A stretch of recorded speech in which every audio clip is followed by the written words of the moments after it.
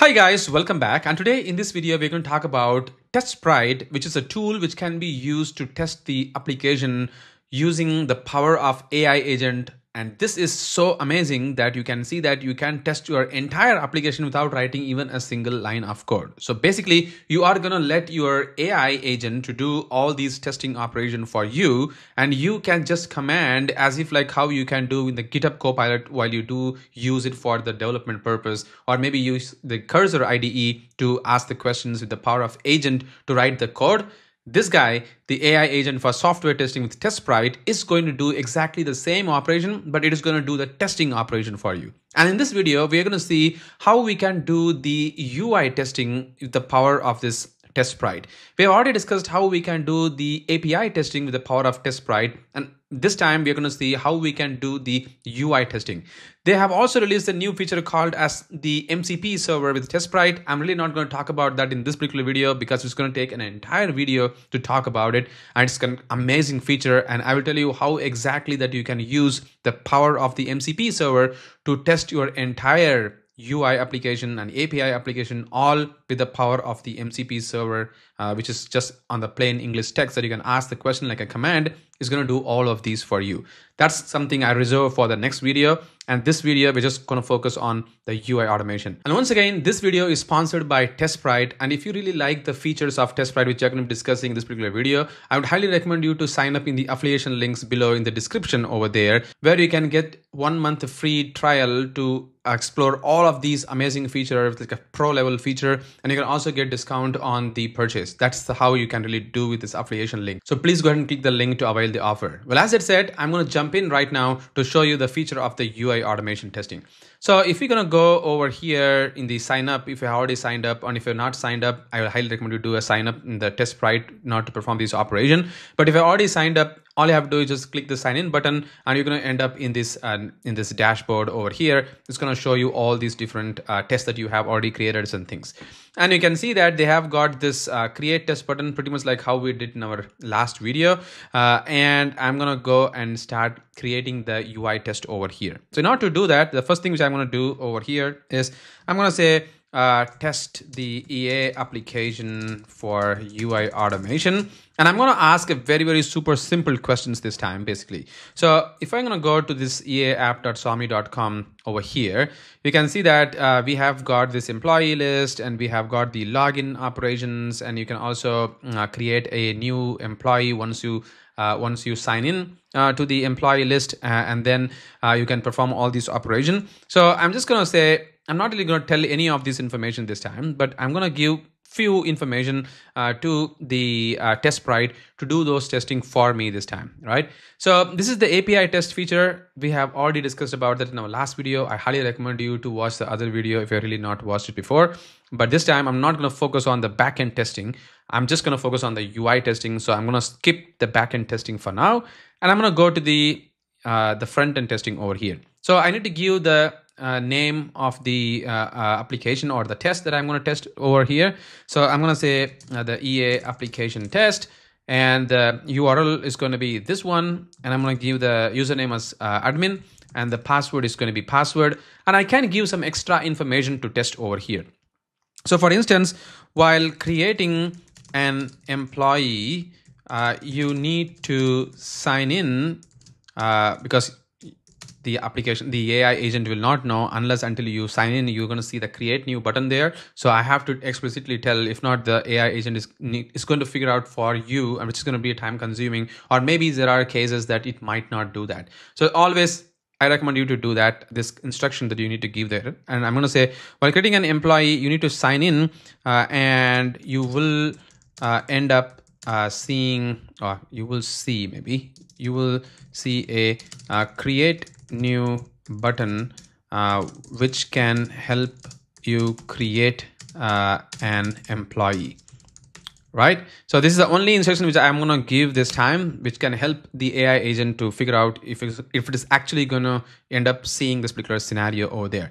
This is the only thing that I have given, and I'm going to hit next, and you will notice that now the AI agent is going to go and explore the application for us. And you can see that it's going to take some time over here because it needs to go and understand the application by getting to this particular URL, understand everything for you over there. And then you will notice that it is going to come up with some test cases. It's not going to be like a holistic test case because I have not told here to go and write some like negative scenarios or positive scenarios or like a security flaw scenarios, something like that. I'm not really asking all these questions this time, but I'm just asking as if like I wanted to test this particular application, and this is the only information that I have given: the URL, the username and password, and some combinations of information which is required for the AI agent to figure out while creating an employee. There we go. Now you can see that it has created 5 test cases so far. And then if I'm going to see what are these 5 test cases that it has figured out, is it's going to say that there is a sign-in functionality it can test for me, and then it can access a create new employee. So it can check that the create new button becomes available and the functional after signing in, and then the employee creation process. So it's going to say verify the creation form is accessible, allowing the data entry, submit the correctly to create the employee. See that the reason why the create new employee scenario has came over here is because I told to check the create new button once you sign in, right? So this is what it has done over here for the description. And while creating the employee, I can say that verify the creation form is accessible. And I'm going to say, but before that, we need to sign in to application which can help see the employees form to create, and this will allow for data entry and submit correctly to create an employee, right? This is some additional information that I need to give over there. And then there is sign out functionality, and there is a validation of the employee list functionality over here. And if I want to add more tests, I can also do that over here. So I can go and click the test cases over there, and I'm going to probably say this is like a low priority which I wanted to do the testing, like verify the created employee exists in the employee list by clicking view button. Is that there's a view button? I think once you log in, maybe you can just see admin and password. Oops, I think I entered it wrongly. So if I'm just going to go there, and if I'm going to go to the employee list, you can see that I have got this benefits over there. And benefits is not something I wanted to verify. I probably need to do the edit over there to verify. So verify the created employee exists in the employee list by clicking the edit button, something like that. So I'm going to say ensure the newly created employee appear in the employee list over there. Upon clicking the edit link, I need to see the employee details, right? That's one thing which I want to really verify as well. And I can also say, maybe this is a higher priority.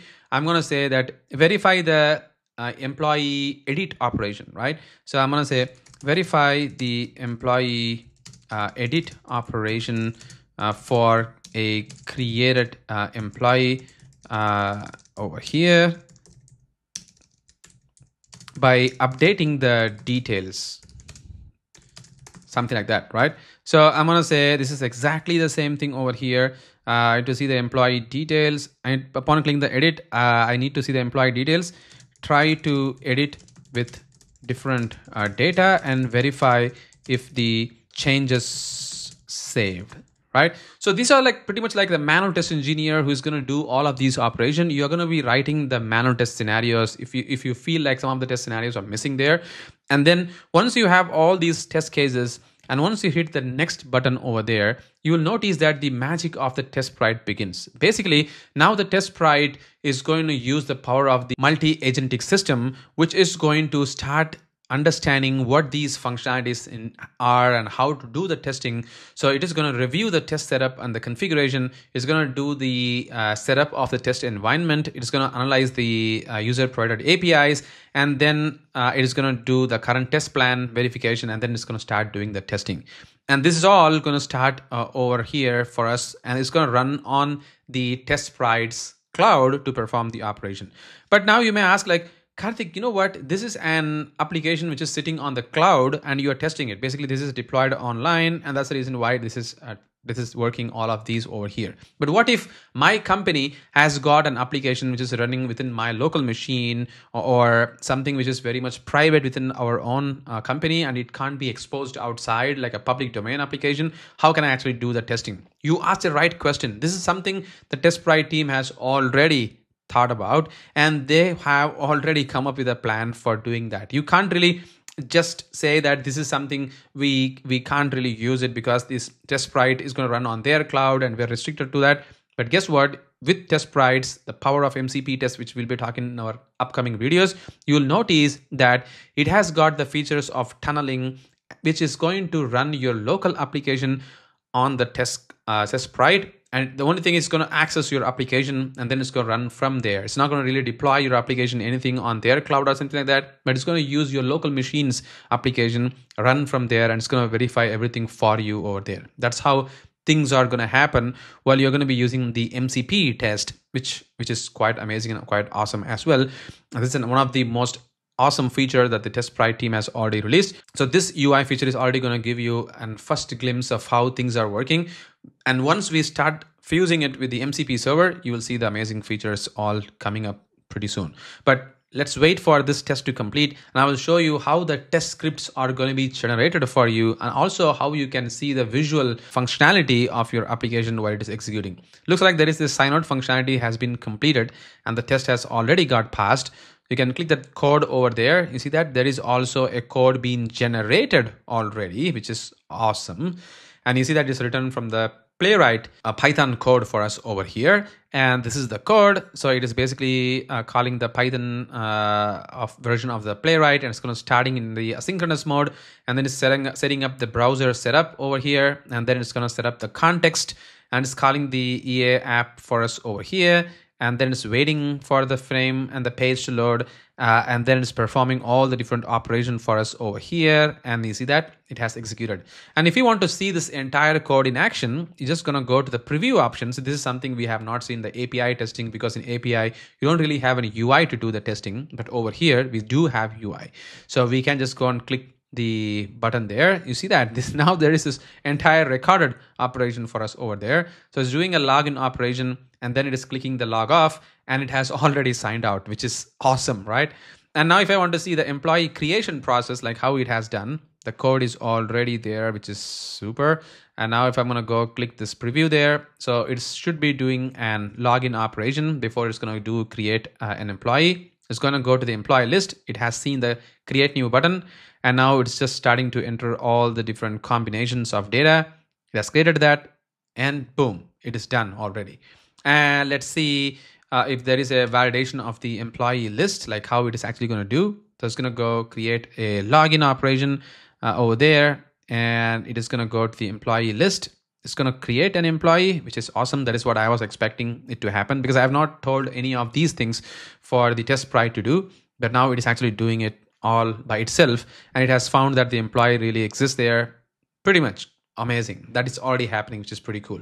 And similarly, access create new employee. So it's gonna anyways pass, because we have already seen that once it logs in, it's gonna go and see the create new employee button, which means it is already working for us. That's the reason why this is working. So the test is gonna pass. And see that there is this edit operation, and I'm just curious how this edit operation has panned out this time. So it is doing the login operation, going to the employee list, clicking the create new button, entering all the details, and I wanted it to do an edit operation as well. Let's see what's really going to happen. It actually did changing. So because we have not told to edit the newly created data, but we just said edit operation. So it went and edited an existing data. We should have told go and edit the user which actually you have created. So you can also add these kind of things over there, and then you can ask the questions from there. You can do that, and now you can see that all the test has got passed, which is quite amazing. And if I'm gonna go to all test over here, you should see that we have got all our 7 of the 7 tests got passed over here. which is amazing. And now once you're gonna go and generate the download report, it is gonna generate the reports for you. And we already seen this functionality of the generation report, which is gonna be a PDF report, which is gonna show you all the details of what had happened during the test execution, whether they have got passed or failed and things of that nature. So everything is gonna come up. And we have already seen this before, so I'm not gonna touch it again.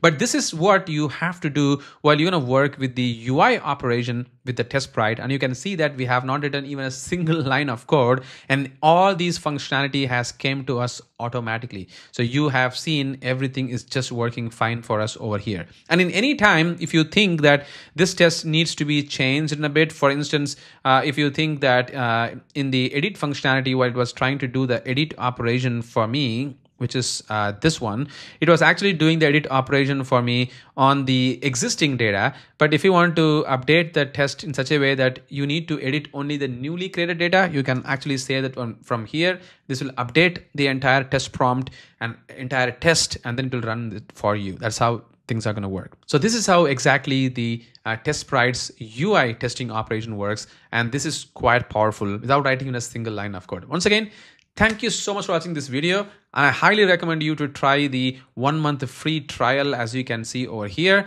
And please use the affiliate link in the description below, which is going to give you even more benefit. Once again, thank you so much for watching this video. Catch you in the next one.